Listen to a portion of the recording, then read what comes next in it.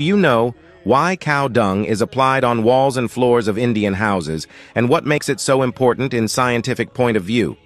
This tradition is followed in India from ancient times, and still we can see people across many villages are following in the country.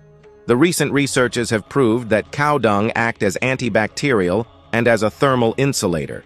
Because of its great factor of antibacterial property, it has the power to kill bacteria which are harmful for environment and prevents people from various diseases and health issues. Cow dung acts as a natural mosquito repellent. Mosquitoes stay away from such places, and small insects like scorpions, centipedes, bugs, and many more stops coming near to the places which are coated with the paste of cow dung. Not only the important stops here, the floors and walls which are coated with cow dung remains warm in winters and cold in summer.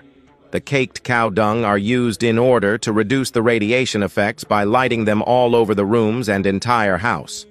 Western culture has started accepting the Sanatana Dharma, and it is said that if we follow the Vedas and live Vedic way, then our lives can be disease-free. Remember this.